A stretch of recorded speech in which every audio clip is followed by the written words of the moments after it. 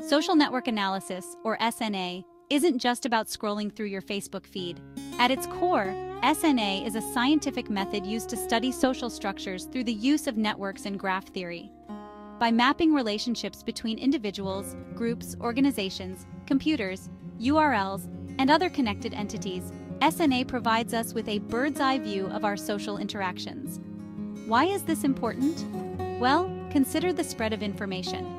A study published in the American Journal of Sociology explored how news travels through social networks and found significant patterns in the way information is transmitted, affecting everything from public opinion to marketing strategies.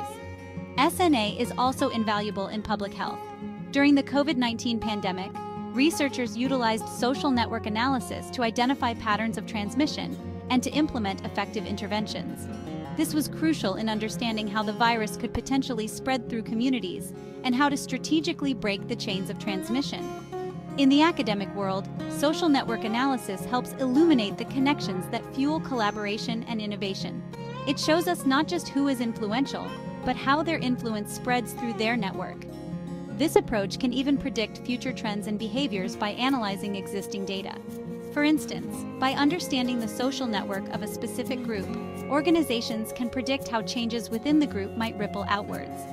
So, whether it's understanding complex societal issues or simply figuring out the best way to spread the word about a new product, social network analysis offers a powerful tool for uncovering the hidden patterns in human connections. In sum, SNA isn't just another academic term. It's a key to unlocking the profound interconnectedness of our social world.